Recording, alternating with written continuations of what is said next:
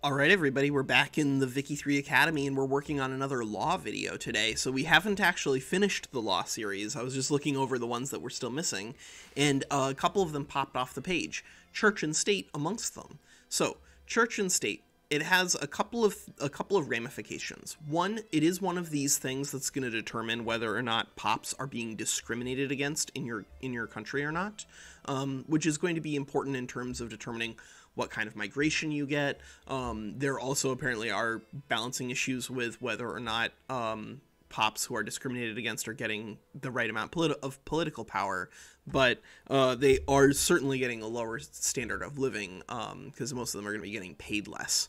But regardless, there are some nuances to the way discrimination based off of religion works. First of all, I'm sure some of you have experienced, once you've switched over to multiculturalism, that you've had migrations that haven't even really lined up with the church and state laws that you have in place. Like, you might be in freedom of conscience as Japan and get a bunch of Russians that migrate over, and that doesn't make sense, right? Because they're not in the same religion group. Those guys are Christian, and you're Shinto, which is in the Eastern religion group. Well, the reason behind that is that religious discrimination, the pops are less concerned about than cultural discrimination. And I think that kind of makes sense, because the mechanism for religious conversion is to be discriminated against. You only convert religion when the state is discriminating against you. Whereas on the other hand, the conversion for culture requires you to be accepted, right? It requires you to be allowed to be part of the melting pot. And so I think it makes sense that religious discrimination wouldn't preclude migration, considering that it doesn't preclude incorporation into the state. But there are still cascading ramifications even about the nature of the state religion itself. So the state religion is going to, you can find it this way, you can find it in your diplomacy screen, but it's going to have traits, usually one. And that trait is going to determine what religions it views as being foreign or not foreign. And so for those of you who are, paying attention, Eastern religion groups have a lot more flexibility, and probably should just be in freedom of conscience instead of total separation, because they tolerate basically everybody except for Christians. And I mean, Christians and Muslims, sure, but look, all of the Hindu, all of the Shinto, all of the Sikh, all of the Mahayana, all the everybody. Say there's a Buddhist and Eastern, but absolutely everybody is in on this, except for a couple of people off in Europe or whatever.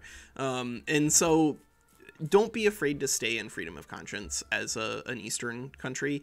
And it may not even be wrong to stay in freedom of conscience as basically everyone, simply because of the ramifications. So what does it do? State religion and total separation both have these requirements where they disallow multiple production methods that we can show right here. If we have any of them. I think we have to have a government administration. Yeah, we do. We have government administrations and urban centers. Also, academies are under the same umbrella. But these are things where if you have state religion, you have to use administrative clergy. Whereas if you have total separation, you have to use secular administration. But on the other hand, if you have freedom of conscience in between, you can choose either one, which means that you can selectively use these buildings under freedom of conscience to power up one area over another. So I think between all of those different things, this, I'm pretty sure, is going to be one of these air quotes solved law sections. I think generally freedom of conscience is one of the strongest laws in the game, just because of what it offers you and what it asks from you. Because it doesn't take anything from you except being under total separation, which generally not a big deal.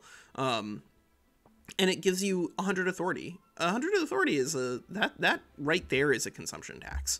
So you can ignore the consumption tax if you want, but if you have enough pops buying enough stuff, that's a lot of money that you're giving up for the ability to not be able to put clergymen into bureaucracy not being required to, just not the ability to. I don't know. I think church and state largely is solved. I think that some of the laws are more complicated than others, but I think that this one right now, at least, a lot stronger than the other ones. Okay, that's Walker. Take care.